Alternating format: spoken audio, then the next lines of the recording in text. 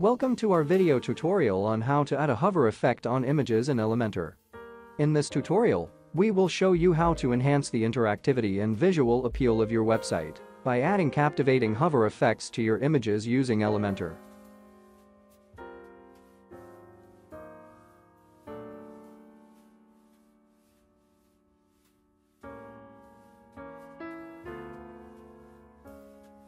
After selecting or uploading the image, switch to the Style tab in the left panel. Under the Image section, you'll find various settings to customize the appearance of the image. Look for the Hover Effects option and click on it.